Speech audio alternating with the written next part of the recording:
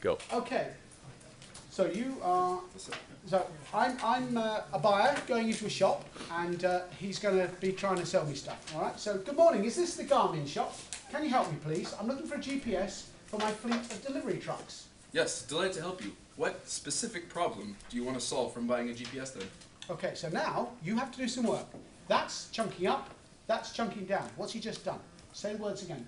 Yes, delighted to help you. What specific problem do you want to solve from buying a GPS then?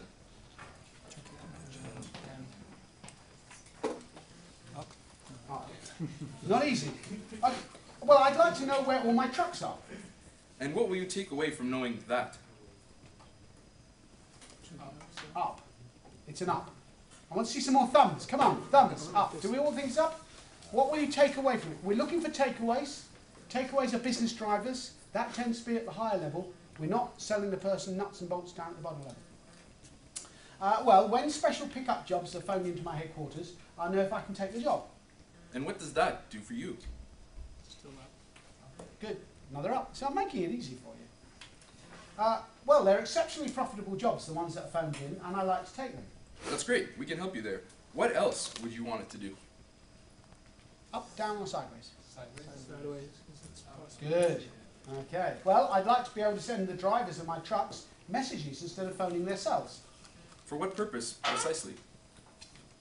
Good. There, look, they're getting the thumbs out here. Well, it's to make sure there are no mistakes in writing it down. And what would it mean to your business if a mistake was made? Yeah, absolutely. What would it mean to your business? That's definitely a lot more specific than losing stuff. I lost where we are. Well, we'd lose time, money, and we might even lose a customer. Can you give me an example of how writing mistakes happen? Chunk down. All right? Got it?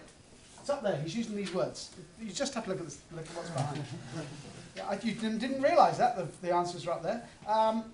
Well, the driver pulls into the side of the road, scribbles it on their delivery schedule, and no matter how careful they are, they're sometimes lost or they're late.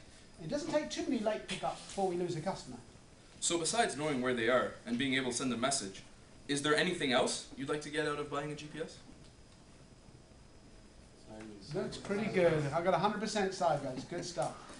Good stuff. I should do the diving one. Well, not really, but I guess it would be useful to download fuel and mileage information from the trucks. What information would you want specifically? Down. Okay.